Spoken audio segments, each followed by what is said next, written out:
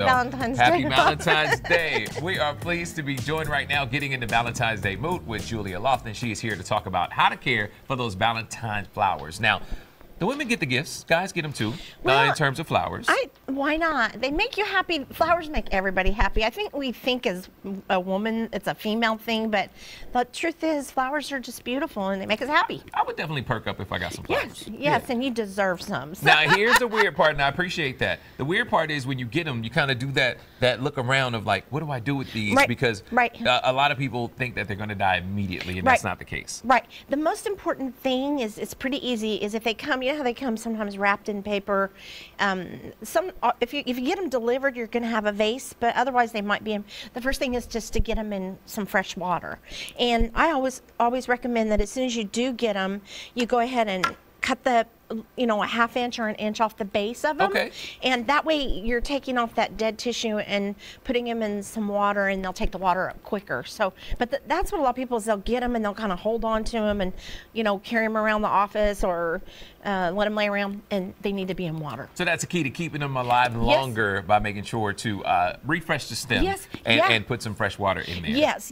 I don't know if you've ever done this, but the leaves, and if you leave them for a while, the leaves get stinky, and you need to change the water regularly, and it doesn't hurt to recut the stem several times. And nobody, Outcast says this, nobody likes the stinky roses. No. Now, sometimes the flowers come with these packets right here. Yep. Now, this packet is very useful.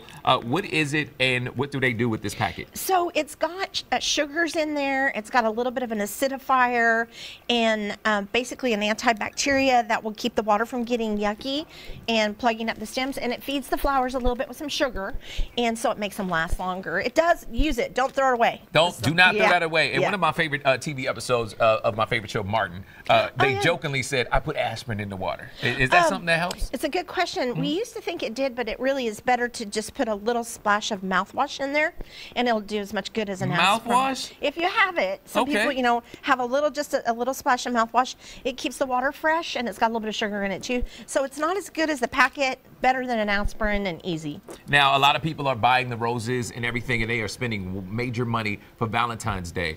So none of the guys or ladies get upset.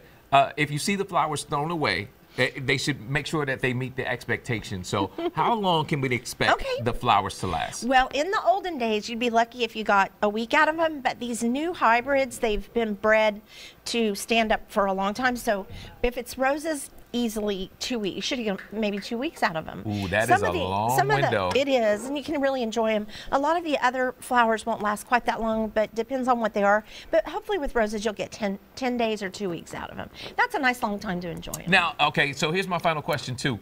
A lot of people buy roses in bulk, and they will fill up the entire room, but realistically, some folks may get, on average, 2 dozen for Valentine's. Oh, that's Is it bad to combine all of those roses together? Nope. As long as you're changing the water, that's the big secret. And go ahead and maybe every couple days take that little bottom tip off with your pruners or your scissors, and you can put them all together. It doesn't matter. Main thing's the water, Rob. Fellas, I tried to give you an out. Too many flowers is not a bad thing. So make sure to give them a call at 405-713-1125, or you can visit extension okstate.edu.